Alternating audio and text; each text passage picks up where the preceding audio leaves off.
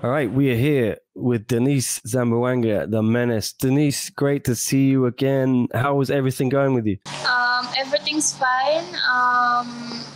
Staying healthy, staying active, and staying ready for Grand Prix. They finally announced it. It's been taking a little longer than we expected. What was that like for you for the last few months, just kind of waiting for it to be confirmed? Was it a bit frustrating it took so long? For me, like I was confused, and I was thinking if it's really happening or what. but now I'm happy that it will happen soon. Did it affect your training? Because you didn't know who your opponent was going to be. So were you just kind of covering all bases, staying sharp, just keeping ready for anyone? I think it may affect like a little bit, but not that affect too much because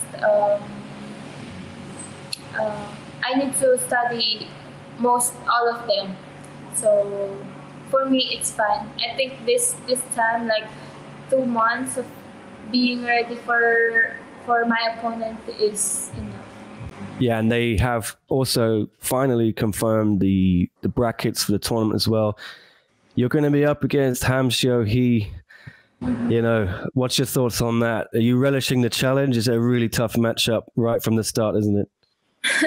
Yeah, I think this is the biggest challenge I'm gonna face in the tournament because she's the most experienced fighter, she's the most experienced fighter.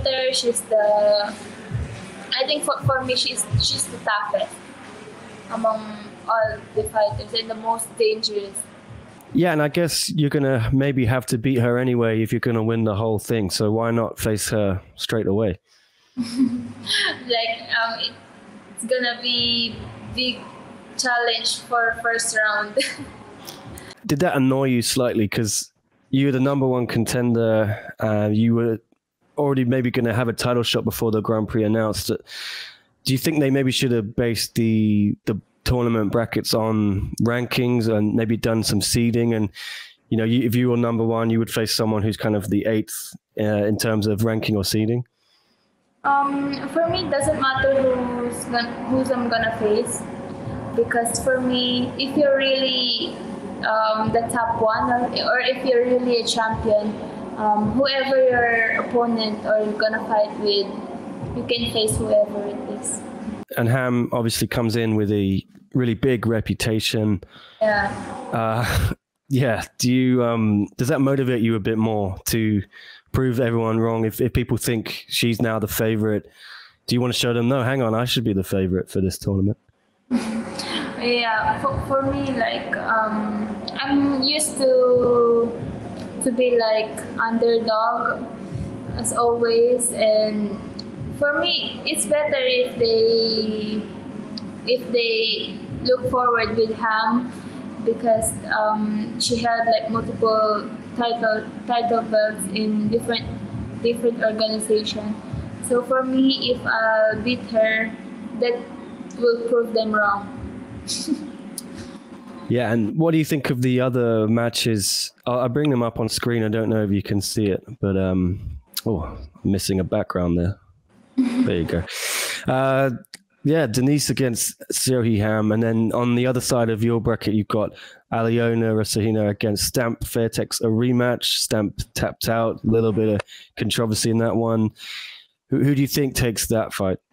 Yeah, both of them are great fighters, but based on the last fight, I think this time Stamp's gonna win. Yeah, you used to train with Stamp, right? And Fairtex. So you could potentially meet her in the semifinals. Would that be strange for you to have to fight a friend?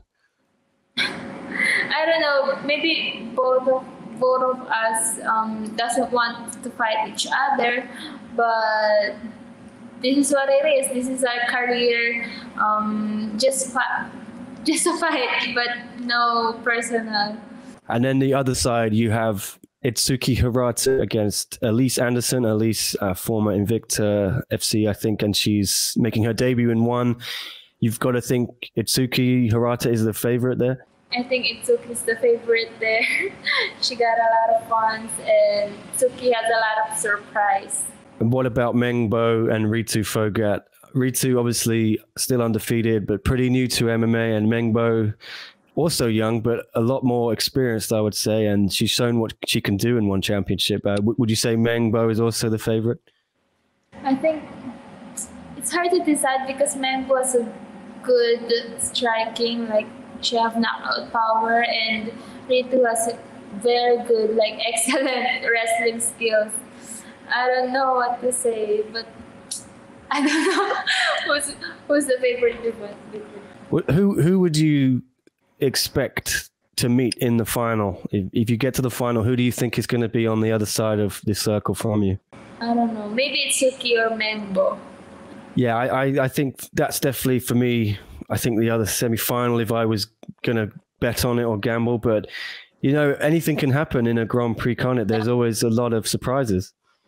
Yeah, that's true. It's hard to say. Were you surprised that Mei Yamaguchi wasn't involved in the Grand Prix and Lin Hee Quinn, because they were ranked number 2 and 3, I think? Was that a shock for you to not see them here? I was shocked because I thought the top 5 will automatically be in the Grand Prix, right? Because they were in top 5, and May has a lot of experience, especially in one championship.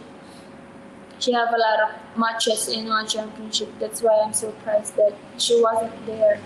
And there's a fighter who hasn't fought in one championship but was there. Maybe they really put like the best fighter in every country. Yeah, it seems to be the theme is there's one fighter from each country, right? So I guess they chose Mengbo over Lin, and they chose Itsuki over Mei. But do you think Mei and Lin might be used as alternates in case there's any injuries? You could see them coming in. They should be. Great to get your thoughts, Denice, on the Grand Prix, and I really thank you for catching up with me. It's been great. I like the shirt as well. Chicago Bulls fan, I see. Thank you. Appreciate your time, Denice, and good luck with all the training, and I'm sure I'll catch up with you again closer to the fight. Yeah. Thank you. Thank you so much. Thank you.